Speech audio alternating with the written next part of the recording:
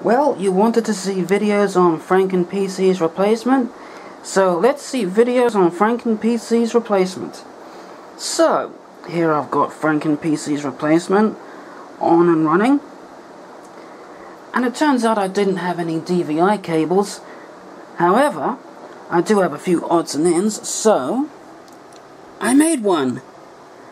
It's a bit of a bodge, as you can see, but it works.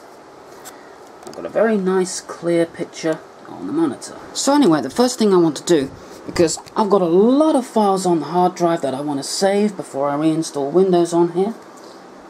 I'm running a Linux Mint Live CD at the moment. So what I'm going to do is I'm going to transfer all those files I want to keep onto this computer.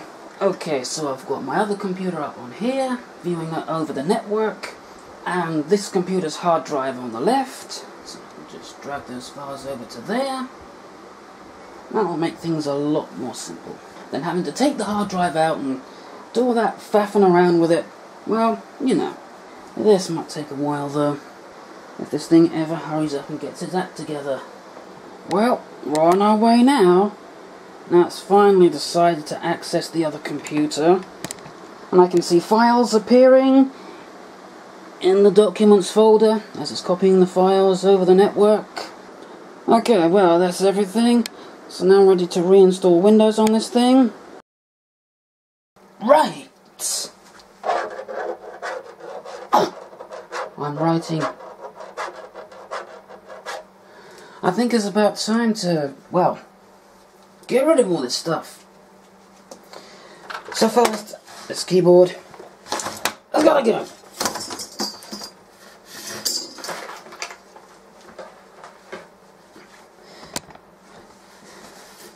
And you're about to see just how I can get this keyboard all the way to the ports back there. So I'd better actually unplug them and get the wires out of the way.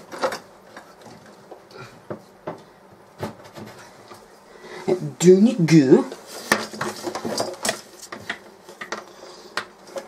And it just keeps coming.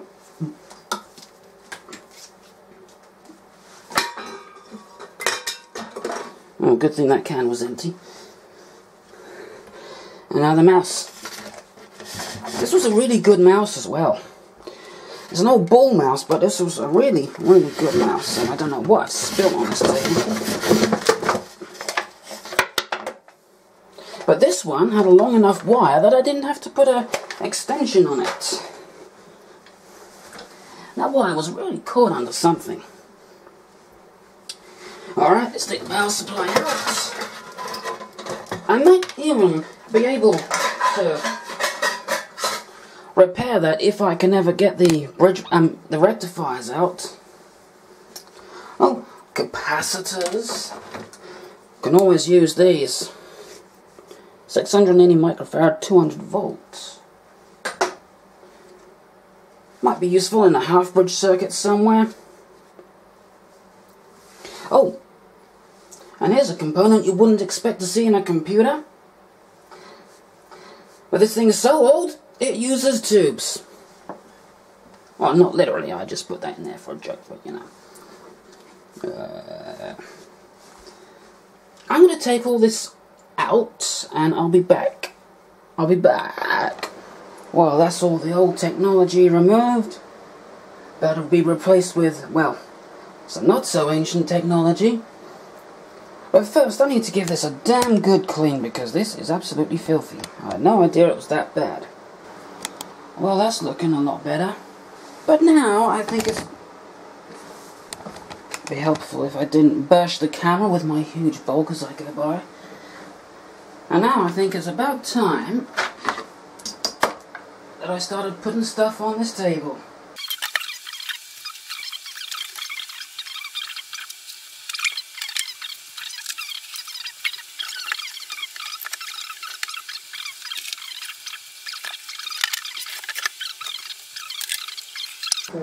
We has a computer.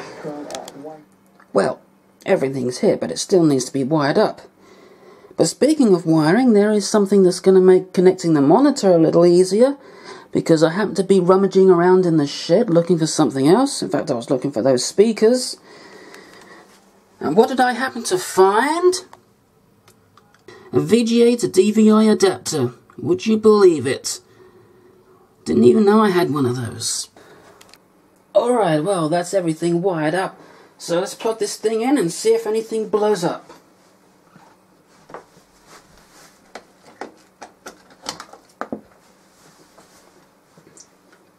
Okay, so far so good. Right, well, let's turn this on and see if it works.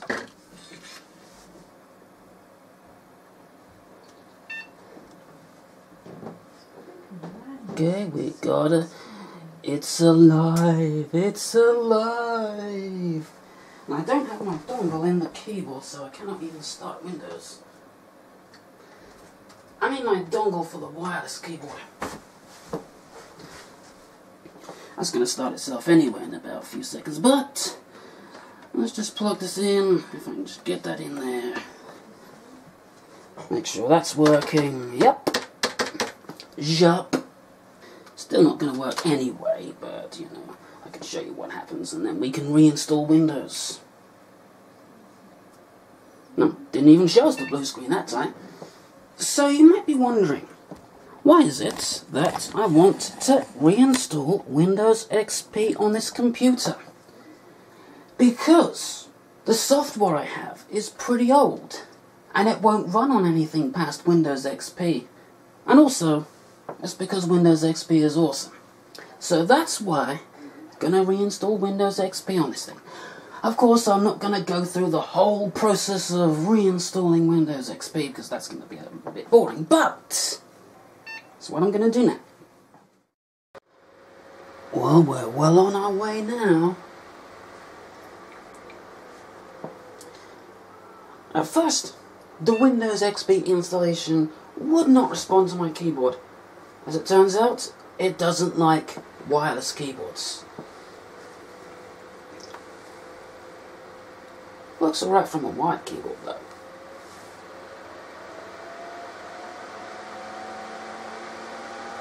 Here comes Windows XP. I don't know why the fans have come up so high. Surely it cannot be that hot.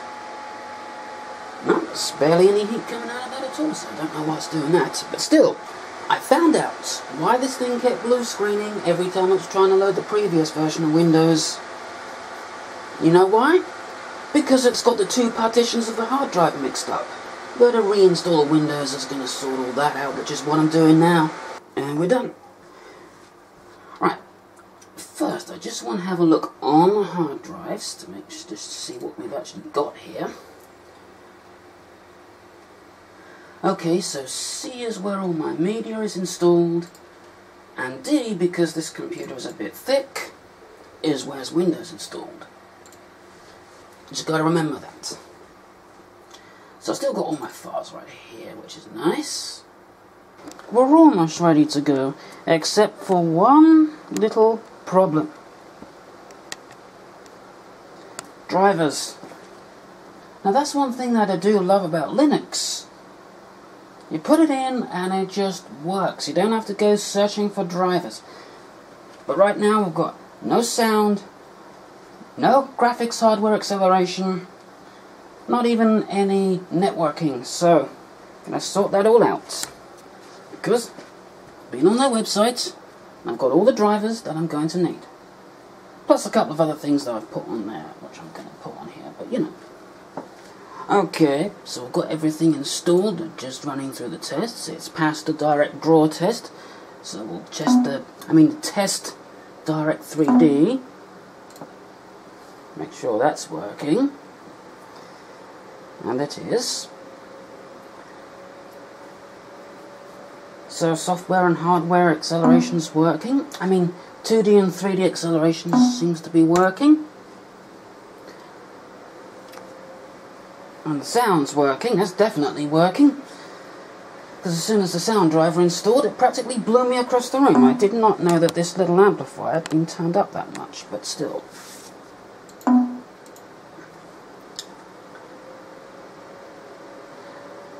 I think we're good.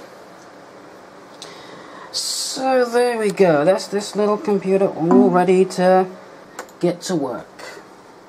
Well, after I've installed all the software I want to use, but you know.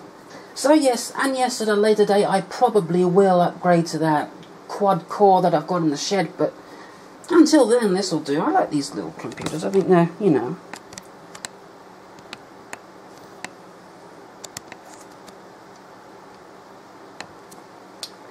Anyway, that's it for now, so until next time, goodbye.